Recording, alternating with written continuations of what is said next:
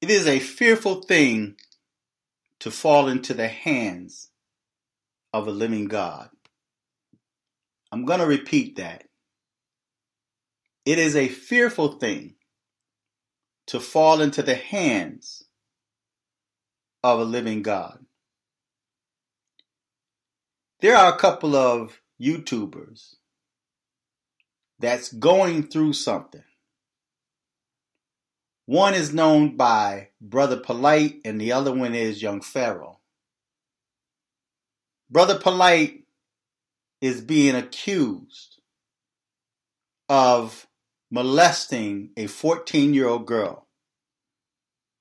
Young Pharaoh is losing his mind quite rapidly, and he's extremely paranoid. The thing that these two people have in common is that not only they reject the Most High, but they say that they are God. And they even go as far as saying that the black woman is God. I'm going to repeat that first verse that I quoted that says, "It is a fearful thing to fall into the hands of the living God." It's easy to boast and brag on your accomplishments. Brag about how you are a self-made millionaire. How you curse the Most High. And you worship the God of death and the underworld.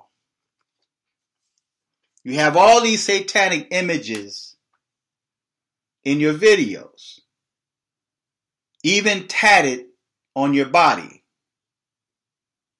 And you wonder why you're losing your mind.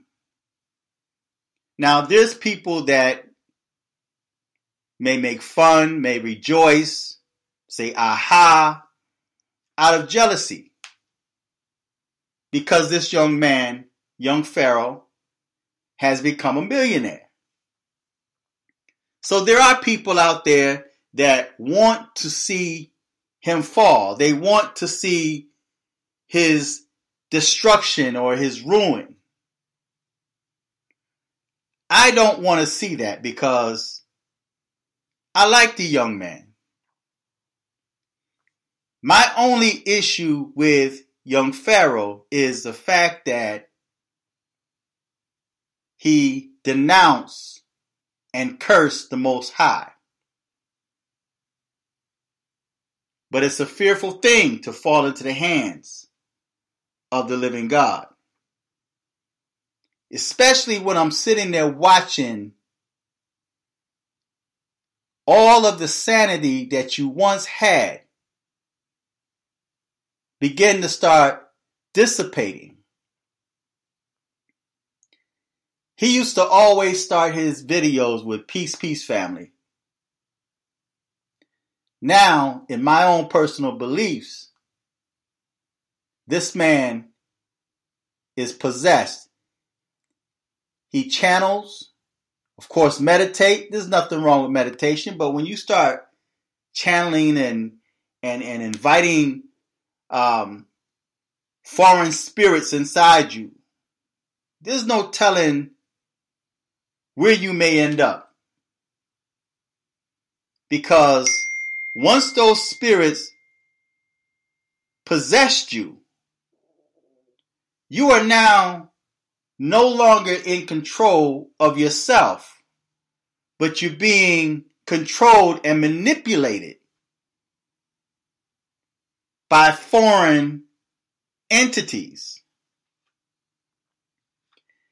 I'm going to read a couple of scriptures and I want to show you what happens when people decide to become God. People that reject the Most High and put themselves in a position of deity. I want to read Isaiah, the 14th chapter, reading the 12th to the 15th verse. How art thou fallen from heaven, O Lucifer, son of the morning? How art thou cut down to the ground, which did weaken the nations?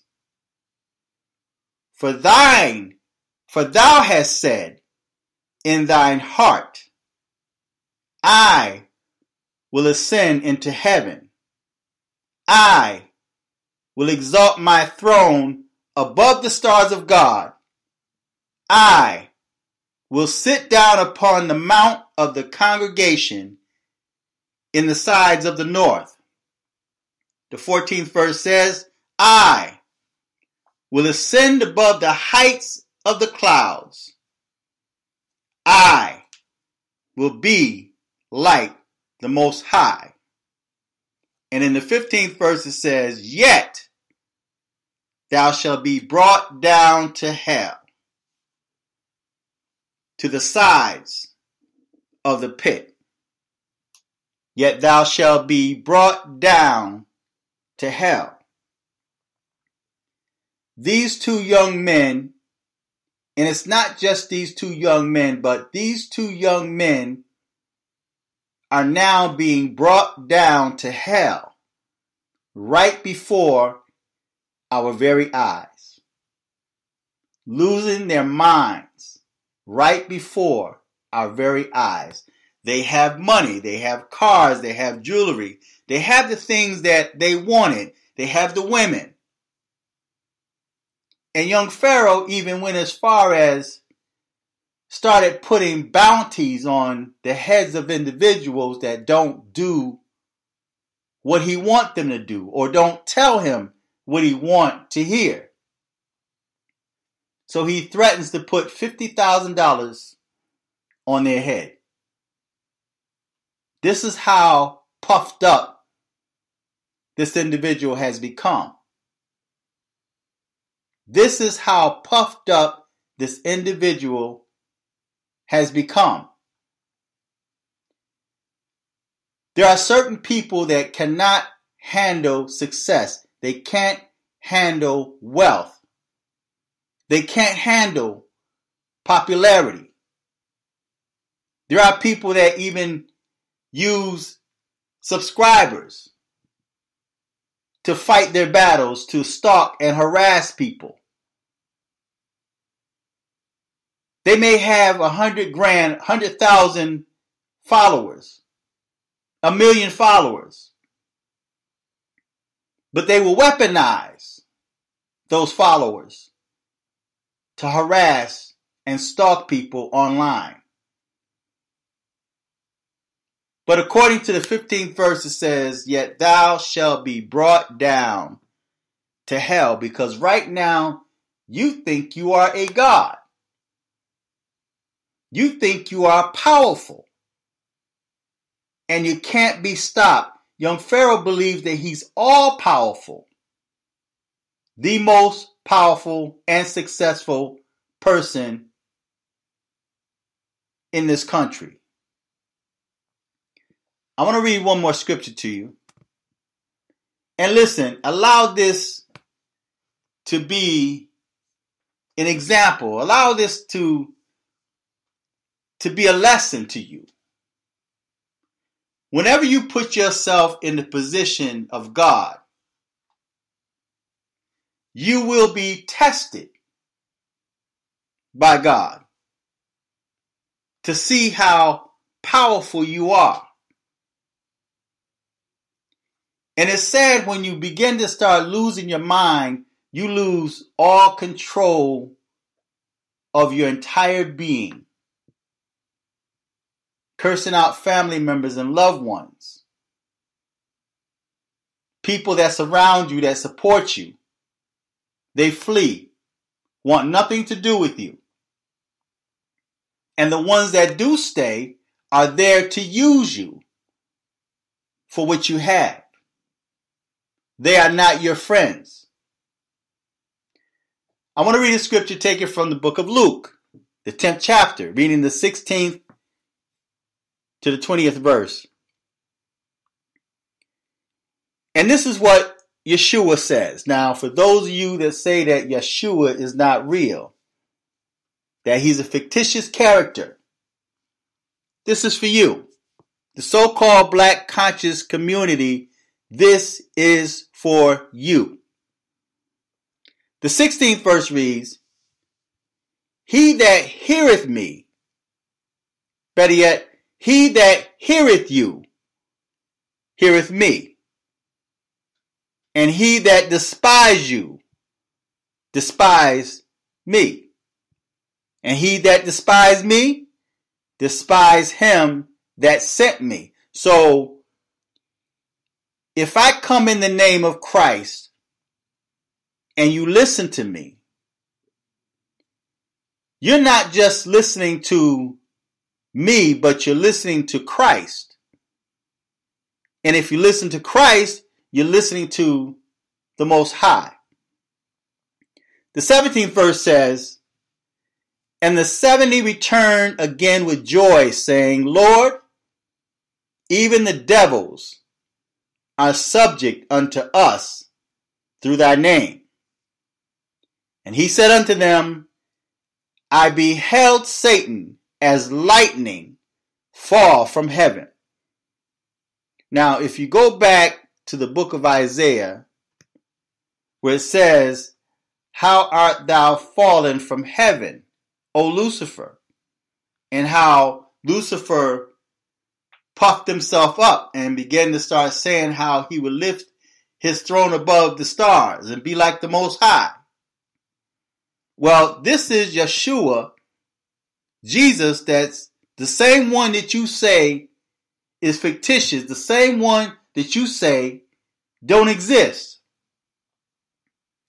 He said, I beheld Satan as lightning fall from heaven.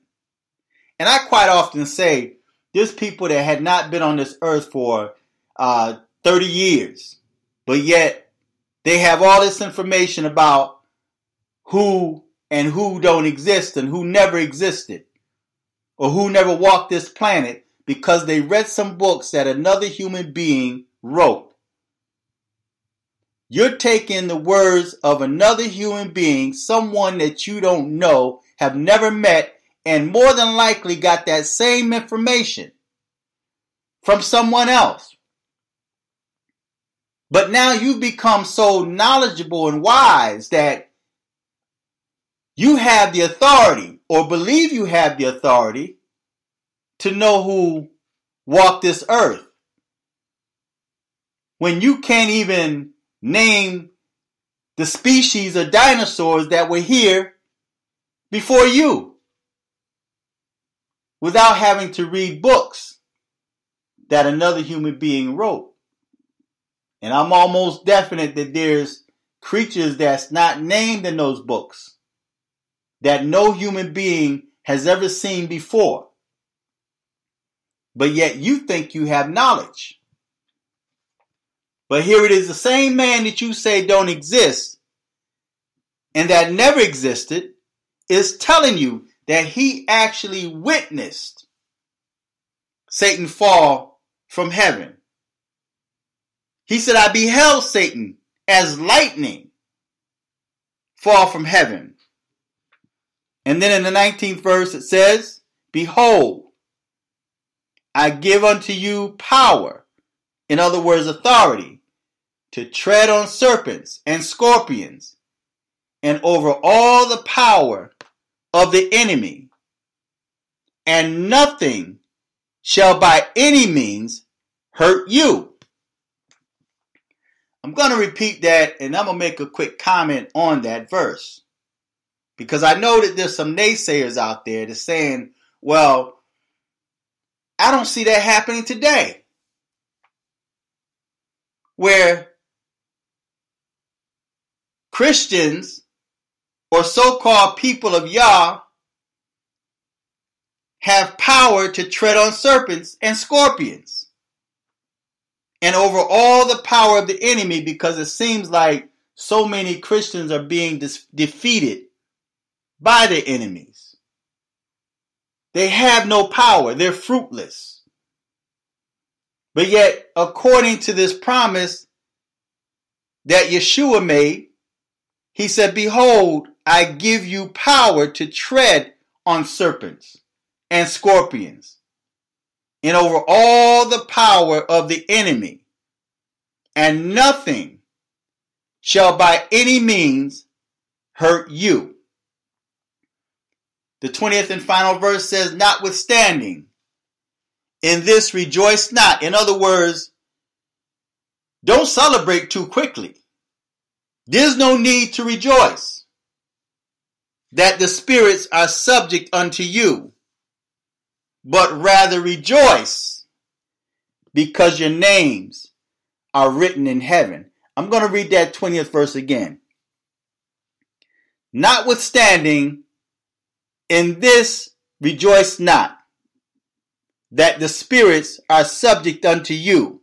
In other words, it's no big thing. There's nothing to brag about because spirits are subject to you. That doesn't make you anybody. Don't make you great. You're not a big man because the spirits are subject unto you. You think you some great and powerful prophet from Oz?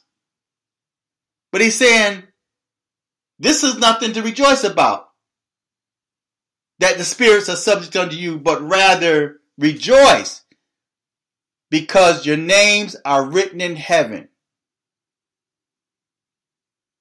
I'm going to read that last and final verse again because I really don't think you caught that.